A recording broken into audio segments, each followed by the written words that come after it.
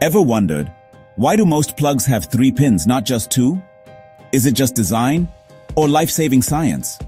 The third pin, the biggest one on top, is called the earth pin, and it's the reason you're safe while using most appliances. The 2 smaller pins carry current, one live, one neutral, but the third, that's your protection. If there's ever a leakage of electricity inside a device, the earth pin sends that current safely into the ground. Without it, that current could pass through your body, causing electric shock or worse. Also, most sockets are designed so that the earth pin connects first, before power flows. That's why a 3-pin plug is not optional. It's built on decades of electrical safety science. And here's a tip. If you ever use a 2-pin plug in a 3-pin socket, be extra careful. So next time you plug in your laptop or hairdryer, remember, that third pin might just save your life. If this gave you a spark of truth, like, share and subscribe to Cedar Point, where everyday things make total sense. CD Bart. Cedar Impact.